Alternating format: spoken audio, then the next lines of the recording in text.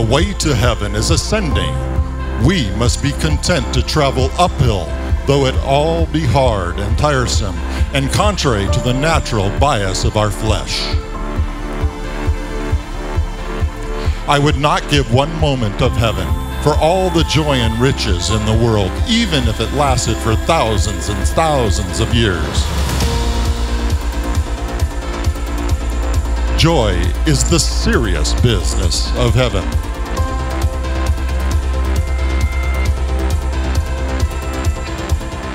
Life, if properly viewed in any aspect, is great, but mainly great when viewed in its relation to the world to come. I would rather go to heaven alone than go to hell in company.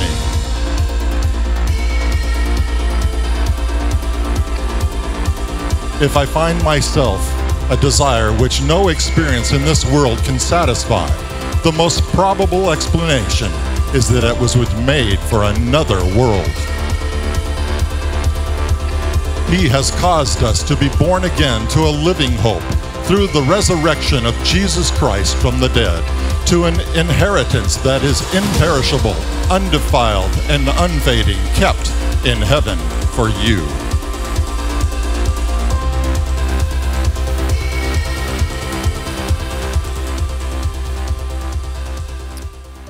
The greatest story ever.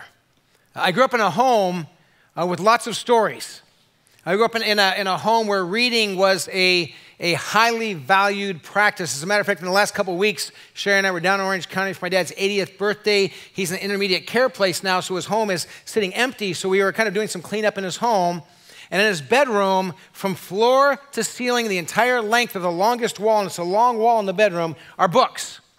Bookshelves from floor to ceiling, and in most places the books are too deep, so you can't see the books behind. There's like 2 rows of books on every single shelf. And as a young boy, all the way through my teenage years, my parents were giving me book after book, and so I read Heinlein and Bradbury. I got introduced to science fiction. I read Edgar Rice Burroughs and different adventure books, and the standard of the boys and girls in our family had the Nancy Drew series and the Hardy Boys series and the 3 Investigators series and all these different series of books, and story after story after story.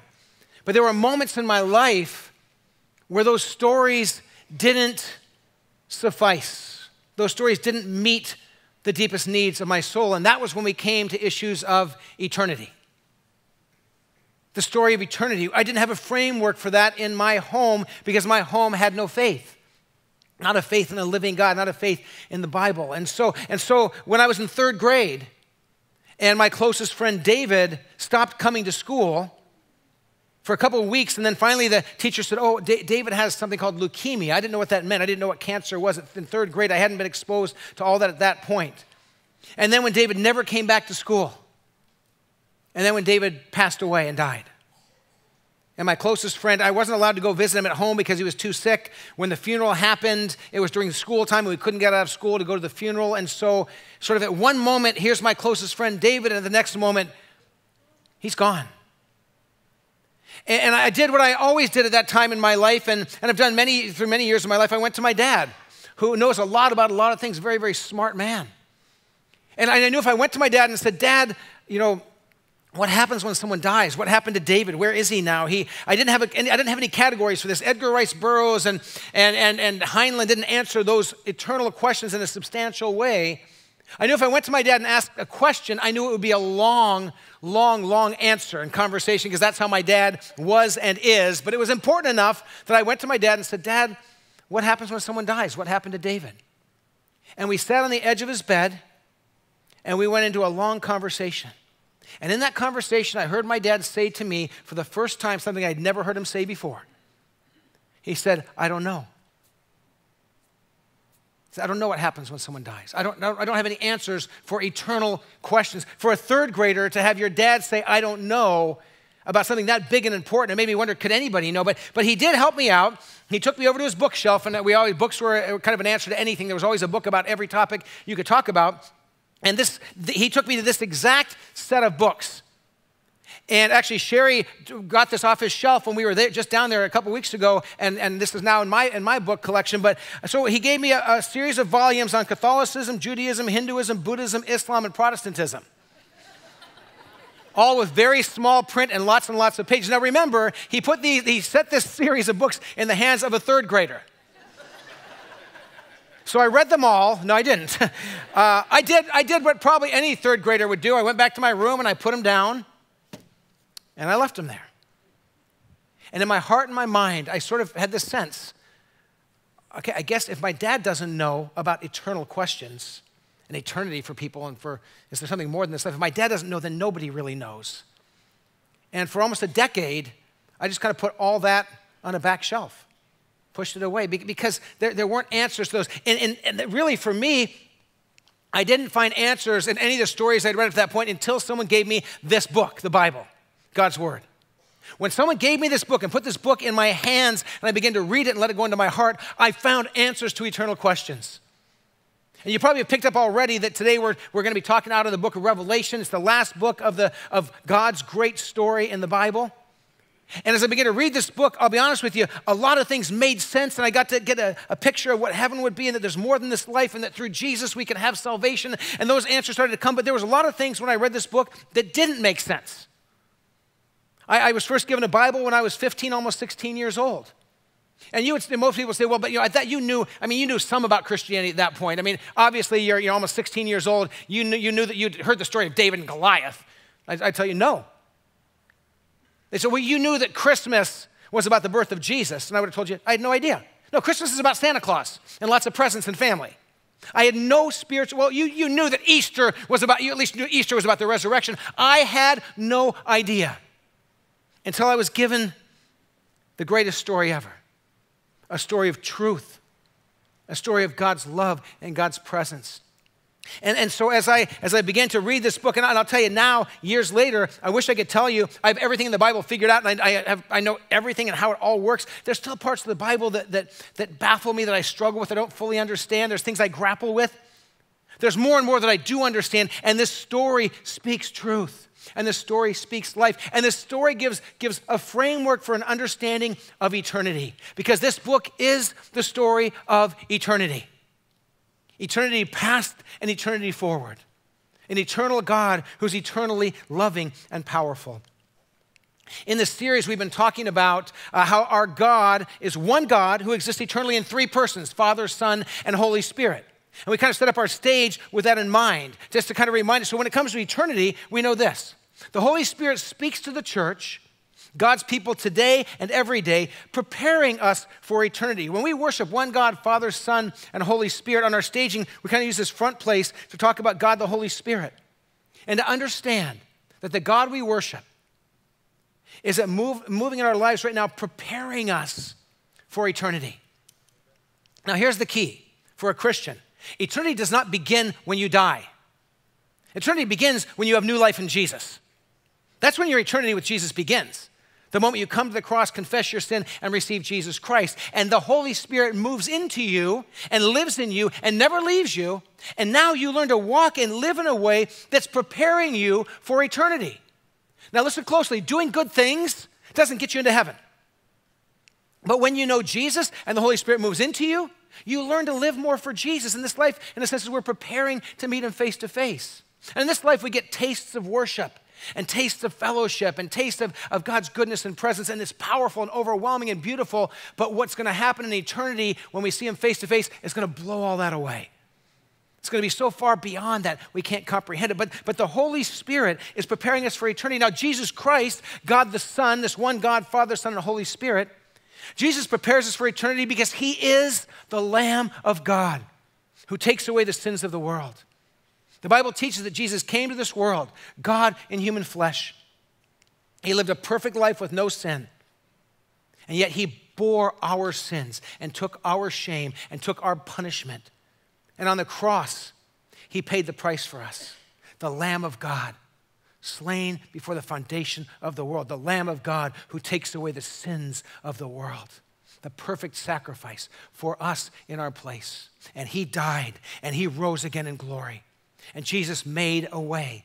This God, Father, Son, Holy Spirit are leading us in this journey of eternity. And then the Father is the center of worship today, every day, and for all of eternity.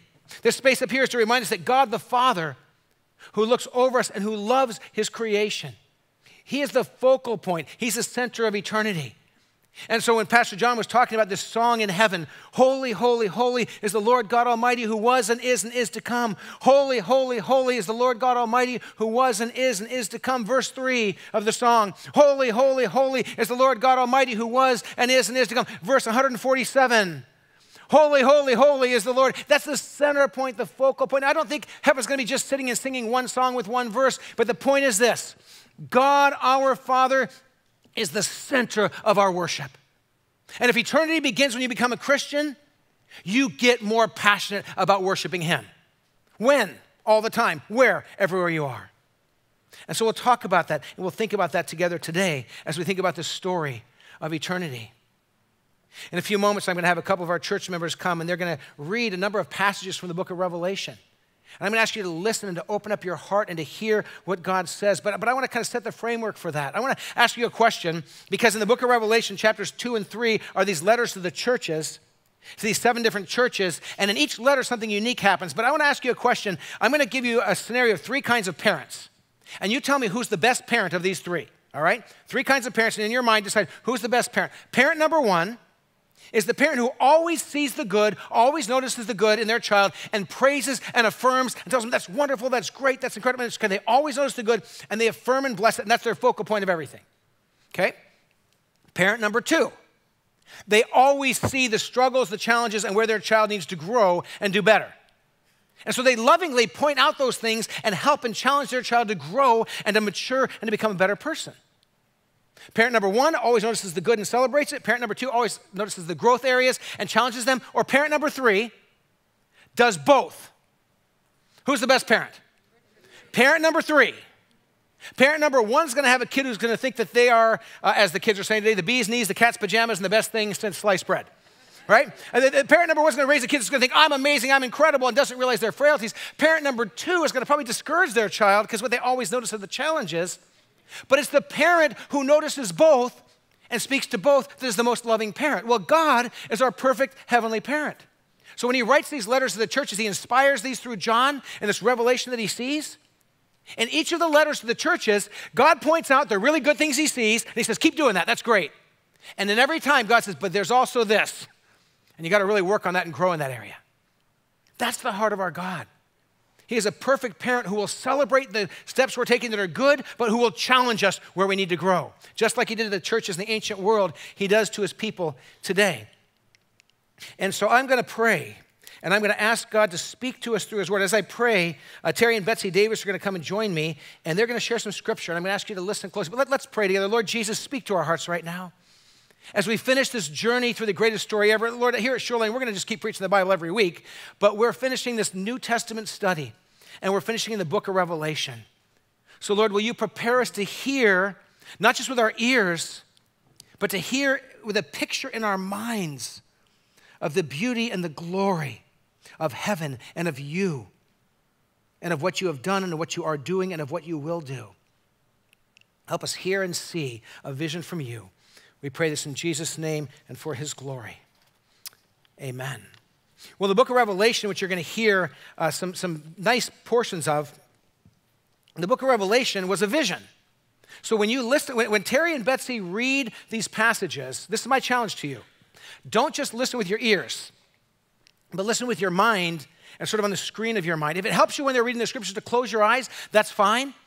But I want you, when you listen to these scriptures, because they were originally a vision that John had, he saw these things and heard these things, and then he wrote them down, led by the Holy Spirit. So the best way to hear Revelation is to actually see it. So as you listen, open your minds and your eyes to see it. Also notice this. In each of the letters of the churches, we'll read some of them, and you can read the rest on your own if you've been doing the reading you read through the book of Revelation in the last week. But in each of these letters, there's a couple things that happen. And if you love good theological words, here's 2 great ones for you. Orthodoxy and orthopraxy. Orthodoxy, and every one of the letters deals with orthodoxy and orthopraxy. Orthodoxy is correct belief, making sure we believe the right things. Orthodoxy is about our belief and our understanding, that it is scriptural, biblical, and accurate. Orthopraxy is about right behavior, right living. And orthopraxy is about knowing that we're living the way that God calls us to live. So when God speaks, I want you to notice He both talks about what the people of God believe, but also what they do. Because you can have all the right beliefs and live a horrible life. You can live a nice-looking life on the outside but have all the wrong beliefs. These have to come together. So I invite you to listen for those. And right now, as we turn to the scriptures, I'm going to ask you just to listen with your ears, but with your heart, and on the screen of your mind, try to see this scripture and let it come alive in your heart and your mind as we listen to these words from Revelation chapter 2. To the angel of the church in Ephesus write, these are the words of him who holds the 7 stars in his right hand and walks among the 7 golden lampstands. I know your deeds, your hard work, and your perseverance. I know that you cannot tolerate wicked people, that you have tested those who claim to be apostles but are not, and have found them false. You have persevered and have endured hardships for my name and have not grown weary. Yet I hold this against you. You have forsaken the love you had at first. Consider how far you have fallen. Repent and do the things you did at first. The Holy Spirit blesses and strengthens. As you're listening, I hope you notice that. You hear things like this, where the Spirit is saying to the people of God, I know your deeds and what you do. I know that you work hard. I know that you persevere. I know that you're hanging in there. You're not turning away from your faith. And for us, it's hard to understand what it's talking about because we don't necessarily understand that time of history, but this is a time where Christians were being radically persecuted. There's parts of the world right now where Christians are being radically persecuted, where their lives are on the line. That was the case back then in that part of the world. Even John himself, who wrote this vision, history tells us that John was tremendously persecuted for his faith, that they actually tried to kill him by boiling him alive, and he didn't die. They exiled him to this island. So here he is. He's been exiled. He's been abused. He's been physically tormented. His body is just wrecked through this whole experience. And he's saying, led by the Holy Spirit, to the people, hang in there. God bless you for your strength and for holding on. The book of Revelation is interesting because there's people who get so tied up in and kind of caught up into the whole figuring out the book of Revelation, and they want to know what everything means, and is it representing this, and they kind of take the local news, online news, and what's going on and what's happening in Revelation. They try to figure it all out. As a young Christian, there was a few churches around where I lived down in Orange County, like every single week was book of Revelation week at church, and they were trying to figure it all out. When I was in seminary, I read a commentary. A commentary is just a book written by a scholar on a certain book of the Bible. And you could have a book of the Bible that's 5 pages long, and their commentary is like 600 pages long. It goes to all the history, background, language, all that kind of stuff. And so there's a guy named Robert Mounce, one of the best, he's no longer living, but he was one of the best Greek scholars on the planet during his day. And he wrote not just one commentary in the book of Revelation, but 2 entire books in the book of Revelation. And Robert Mounce said this. He said, the book of Revelation really means to say only 2 things. That's all. It's very simple. He actually said, one of these, he says, it's one of the easiest books in the Bible to understand. He says, because it means to say just 2 things. But listen, this is brilliant. This is a brilliant scholar. He says, number 1, the book of Revelation says this: God wins. Not good? You read the book of Revelation, God's on the throne. He rules. He reigns. Evil's thrown down. God's lifted up. God wins. I like that. He said, here's the second message of the book of Revelation. He says, hang in there and hold on to Jesus until you see that number 1 is true and God wins. Then he goes on for another 600 pages about lots of other stuff, right? But it's amazing when you read the book of Revelation, you discover that what God is saying is, listen, understand that I'm on the throne, I rule and reign. And so the Spirit says, and the Spirit of Jesus says to these churches, you've endured hardship for my name, you've not grown weary, you've persevered, you have hung in there even though it's been tough. And I think the Spirit of God still speaks to the church today and says to Christians, to our brothers and sisters in parts of the world where there's radical persecution, but here in our culture where there's a lot of people being pushed to walk away from their faith, there's a lot of mocking going on, cultural mocking or different kinds of kind of mocking the church and mocking Christians. But I think the Spirit of God would say, but you hold on and you haven't grown weary. Or even when it's tough and you're growing weary, you don't let go of Jesus because God wins. So you hold on to Jesus till you see it's all true. The Spirit of God spoke to the church back then and said, listen, you have held fast to your faith when a lot of things push against it. And can I say to all of you here at Shoreline Church, all the people online in our family worship venue, bless you for holding strong to Jesus when a lot of the world is walking away. It was true back then, and it's true today. But then the scriptures continue, and that story unfolds. So God, like a loving parent, says, I bless you for standing strong, for persevering. That's great. But the Holy Spirit also challenges and prepares the people of God to keep living for Jesus. So listen to this. He says, yet I hold this against you.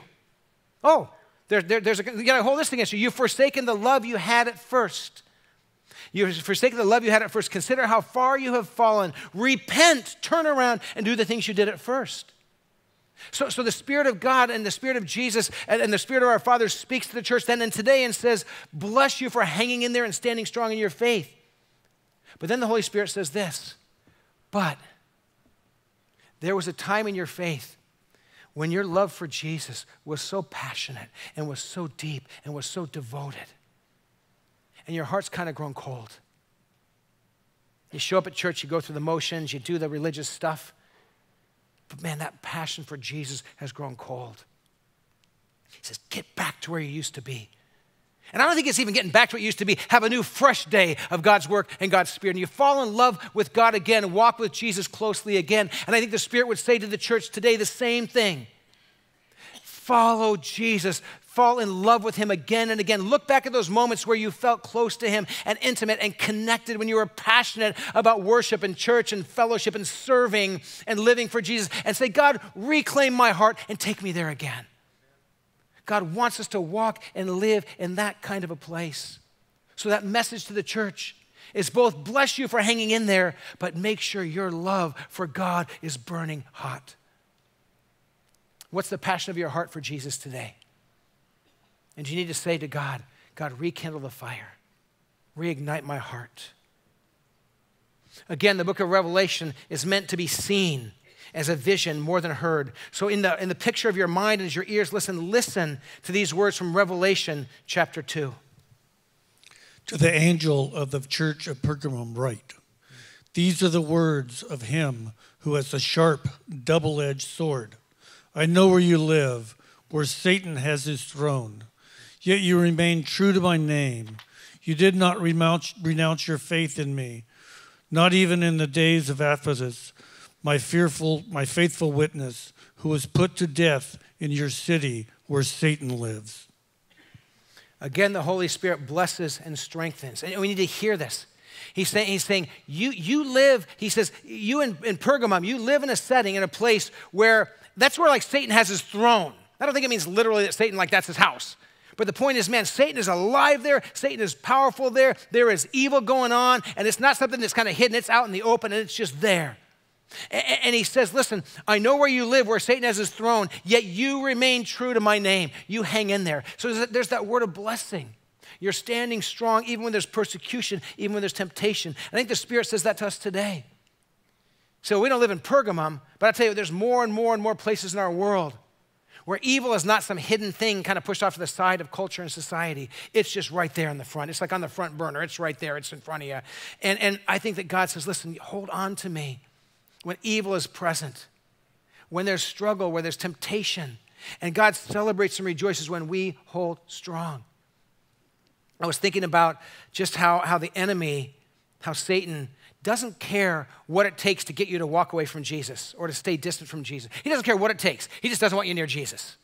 So it could be a health challenge. It could be a moral choice. It could be a scheduling issue where you're just so busy. It could be some hobby that consumes every minute of your life. So Satan doesn't care what he uses. He just wants us not close to Jesus. And oftentimes the enemy uses pain in life. And sometimes in our deepest moments of pain, instead of running to God, we run away from God. One of the things that Terry and Betsy as a couple lead here at Shoreline is our grief share ministry. People that have lost loved ones, people that have gone through deep pain and deep loss and deep struggle. And they walk together and care for each other. But what they call people to do is to hold to Jesus, to find out that there is a truth and a hope in the midst of your pain and your loss, that as bad and deep as that is, there's something bigger than all of that. And that is the love and the presence of Jesus. And so to hear the Spirit speak to you and say, I know you're in a place where there's incredible temptation and evil and garbage in our world, and I think it just gets worse and worse as time goes on. But there's this blessing that when you hold fast to Jesus, no matter what you face. But then in that same passage to that same church, the Holy Spirit challenges and prepares. He says, nevertheless, in verse 14, nevertheless, I have a few things against you. I bless you for this. I have a few things against you. Well, is God being mean? No, God is a perfect parent. He's saying, here's what I bless. Here's what's good. I celebrate this. Here's where you need to grow. And I'm going to challenge you to grow. That's the best heavenly parent. That's the best human parent, is that balance. And so God goes on, and he addresses issues of orthodoxy and orthopraxy, of belief and of behavior.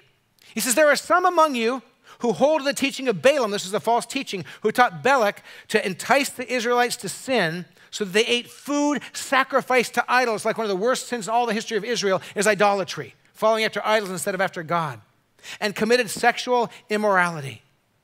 Those two things right side by side are a picture for us. He says, here's what's happening for some of you. You're compromising your belief and you're worshiping idols and false gods. Orthodoxy is waning. You're not holding to the truth. And you're also compromising in your sexuality. That's just an example of any of dozens and dozens of sins that could have been used. But the point is this, at that time, they were compromising their belief, which compromised their lifestyle. And when you start to compromise your belief, your lifestyle starts to compromise. So the Spirit of Jesus says to them and to us, watch what you believe and know what you believe and hold to it. Know the Word of God and don't compromise on it. And let what you believe transform how you live and inform how you live and guide how you live. Orthodoxy, orthopraxy, right belief, right behavior. They go hand in hand. And so the Spirit of God says, I'm watching and you're compromising your belief and you're compromising your lifestyles. Don't do that. And the same word that the Spirit spoke to the church back then, the Spirit would speak to us today and call us to walk with Jesus and to live close to him. And then the book of Revelation continues on in Revelation chapter 4. And I want you to focus now in the picture of your mind on what it says about the Father, who is the center of worship. That central place today, every day, and for eternity. Listen to God's word and see this picture of God the Father being central in worship. Hear God's word. Spirit, and there before me was a throne in heaven with someone sitting on it. And the one who sat there had the appearance of jasper and ruby. A rainbow that shone like an emerald encircled the throne. Surrounding the throne were 24 other thrones, and seated on them were 24 elders. They were dressed in white and had crowns of gold on their heads. From the throne came flashes of lightning, rumblings, and peals of thunder. In the center, around the throne, were 4 living creatures. Day and night, they never stopped saying, Holy, holy, holy is the Lord God Almighty, who was and is to come. Whenever the living creatures give glory, honor, and thanks to him who sits on the throne and who lives forever and ever, the 24 elders fall down before him who sits on the throne and worship him who lives forever and ever. They lay their crowns before the throne and say, You are worthy, our Lord and God, to receive glory and honor and power, for you created all things, and by your will they were created, and they have their being. Worship of God, the Father, is central to our relationship with him now and forevermore. When we think of God the Father, God Almighty, worshiping him, celebrating him, acknowledging him, is central to all that we do. So the question is, are we walking as people day by day who are attuned to God's presence and worshiping him? When do I worship? I'm here at church. I'm a worshiper. I mean, I punch the worship clock. I'm here for, sure, it's not just an hour. It's an hour and 10 minutes usually. I mean, I come to church. I mean, I'm a worshiper. Great. And I would say, like God would say, God bless you for that, but there's more. My wife, Sherry, has written a book that's all about praying all the time. The book is called Praying with Eyes Wide Open. It's about praying and worshiping and connecting with God all the time. We're going to do a 4-week series on that later in the year. And Sherry and I are going to actually team teach the series as a couple going through what it really looks like to worship and to pray and to talk with God, to relate with God all the time. And if you're going to worship God all the time, guess what? Sometimes your eyes are going to be open. Otherwise, you're going to drive off the road or you're going to get in all kinds of trouble, right? And so we need to look and say, God, my Father, if the heavenly beings, like Pastor John reminded us, are worshiping day and night, I want to become that kind of worshiper. And so I believe the Spirit of God would say to us, do you understand that God is not only worthy of your praise and worthy of your worship when you're in church, but God's just as worthy of worship at Friday night at 9 o'clock or 10 o'clock at night, or at Friday night or early Saturday morning at 2 in the morning. Wherever you are, whatever you say, can I worship God here? Do I acknowledge God's presence and connect with him? We need to be just staggered by God's beauty and celebrate his creation like these heavenly beings are just declaring and falling down and worshiping. Here's the challenge. Will you grow as a worshiper? Will you express your heart more fully when we gather like this? But will you express your heart of praise and worship to God wherever you go, whenever it is, at all times? And we're going to be learning as a congregation what that looks like to live a life with eyes wide open and worshiping and praying and seeking God at every moment, all the time. And then the book of Revelation, one last portion we're going to look at is this. Jesus prepares us for eternity because he's the Lamb of God. These scriptures that talk about Jesus Christ, the Lamb of God, what he's done and how he's moving and working. And so listen to God's word from the book of Revelation. And again, in your mind, picture this scene unfolding. Then I saw a lamb looking as if it had been slain, standing at the center of the throne, encircled by the 4 living creatures and the elders. Each one had a harp, and they were holding golden bowls full of incense, which are the prayers of God's people. And they sang a new song, saying, You are worthy to take the scroll and to open the seals, because you were slain, and with your blood you purchased for God persons of every tribe and language and people and nation. You have made them into a kingdom and priests to serve our God, and they will reign on the earth. Then I looked and heard the voice of many angels, numbering thousands upon thousands and 10,000 times 10,000. They encircled the throne and the living creatures and the elders. In a loud voice they were saying, Worthy is the Lamb who was slain to receive power and wealth and wisdom and strength and honor and glory and praise. Then I heard every creature in heaven and on earth and under the earth and on the sea and all that is in them saying, To him who sits on a throne and to the Lamb be praise and honor and glory and power forever and ever. The 4 living creatures said, Amen, and the elders fell down and worshiped. And so here's our God, Father, Son, Holy Spirit. Here's Jesus Christ, the Lamb of God who was slain before the foundation of the world. Jesus Christ, the Lamb of God who bears and bore the sins of the world. And here's the elders. They fall down and they worship. Here's the heavenly beings. They worship and they celebrate. Here's every creature in heaven and earth and every being celebrating and glorifying God and this Jesus Christ who is the Lamb of God. Eternity doesn't begin when you die. If you've come to the cross and received Jesus, your eternity with the living God has started already. The Holy Spirit of God has moved in. And if you become a Christian, at Shoreline, any given week, we have hundreds of people that are part of our church online, on our different campuses, here in Iglesia Shoreline, English and Spanish. We have hundreds of people that don't yet know Jesus. You say, well, how do you know that? Because when we invite people to receive Jesus, we'll have 10, 15, 20, 25, 40, 50 people receive Jesus. We have lots of people coming that are still trying to figure out all this. And so if you're in that place where you're still trying to understand who Jesus is and what he's done, I just encourage you to open your heart and realize that when you come to Jesus, eternity with God begins now. And right now what we get is we get a foretaste, we get a sample. You ever been to Costco, and at Costco they offer you like free samples? Just because they're nice and they love giving stuff away, right? No. They want you to try a sample so that you will buy more. I'll take a whole box of these. I'll take a whole rack of these. I'll take a case of these that's larger than my car. And you know, they give you a sample because the sample lets you understand, oh, this is something I want more of. As you walk through this life, as you walk with Jesus, as you worship him, in those great moments where you're gathered with God's people and you sense the presence of God, it's a sample. There's so much more. When you're on your own at home and you're reading the scriptures and God speaks to you in a really personal way, or the Spirit of God whispers or shouts aloud some truth, you go, I get it. I understand, and you sense God's presence in that moment. That's a sample of what lies ahead. There's more.